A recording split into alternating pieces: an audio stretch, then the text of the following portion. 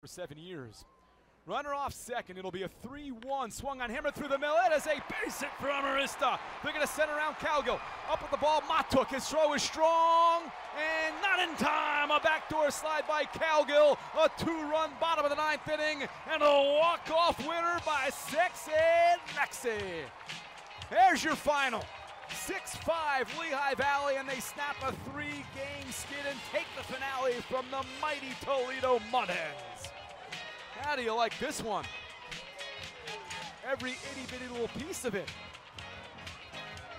3-1, Pat McCarthy calling for the walk. Instead, he got a pitch to Amarista, and he drove it through the middle. He's the hero as the Pigs walk off for the 2nd time this season.